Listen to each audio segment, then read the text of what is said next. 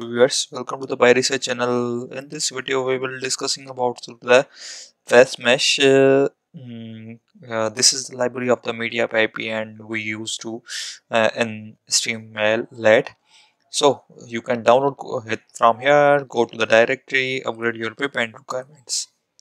I will update here the all requirements. You can check it out. Here the folder. And here the requirements I am mentioning, uploading the my requirements which we will use. Okay, and I will show you the result of the this file, this report, and so it is very easy and have fun. You can see the one HTML page and get the result of the face mesh. First our report is simply, you can check it out the result. I will attach also this link in my YouTube account in description, so you can check it out the result of the face mesh only running the real time of the camera.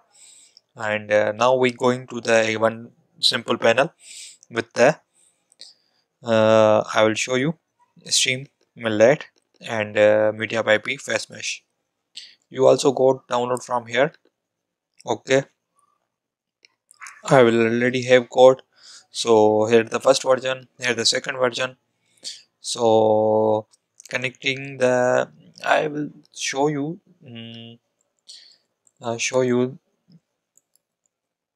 MediaPipe Face Mesh. You can search it out it yourself, and also with the detail one video with 2 minutes. So you can check it out the theory of the MediaPipe and so Face Mesh. Okay, it is the Google library, and it's very running fast and real time. It is working on the latest machines and window, just like you have window 10, window 8. Okay, so connecting over the window machine, let's connect it.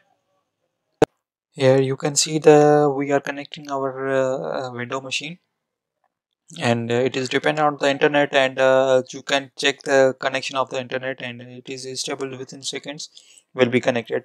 So I'm going to the my cmd command. You just go to the folder and open the cmd command, and it is very easy.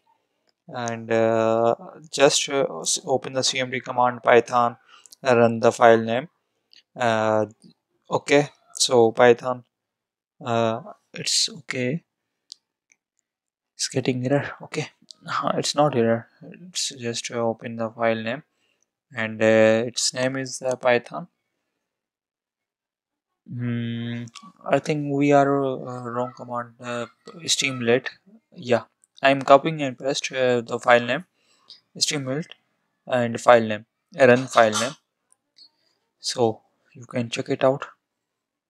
It's going to the browser, auto going to the browser. You get the IP and going to the browser, and you put your video and analyzing the face mesh. I'm already open.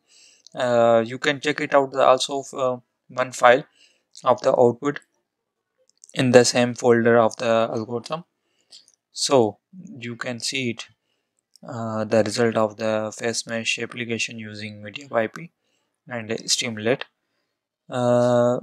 It is converted into the simple basic file of the streamlit light. So streamlit, it is the open source of the computer vision and machine learning applications. You can see the result, and it's running down time, taking time, and output get. I hope you like it. Please support our channel for more getting information and updates.